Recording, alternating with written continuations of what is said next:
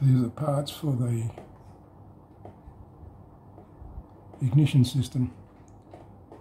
This is the boards I had made by that mob in China. People have asked for different details on the board itself, and it's difficult to put any images in here other than make a separate video. So that's the little add-on board that I made. That is the actual, the 12 volt 4-pin CDI unit that you buy from China. This is the, get it here, this is the GY6 coil that you use with that unit. Oops, that's it there. This is the KY003 Hall effect module, and it carries the LED on here and a resistor on here. Oops. That's that part, and then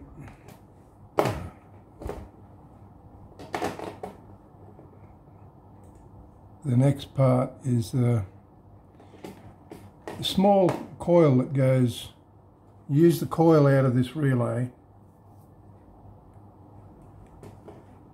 with the add-on board or with the circuit. And the circuit is, that's another view of the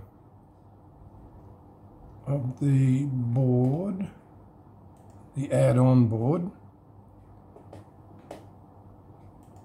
And this is the actual circuit. I'll get this back to a size where you can see it.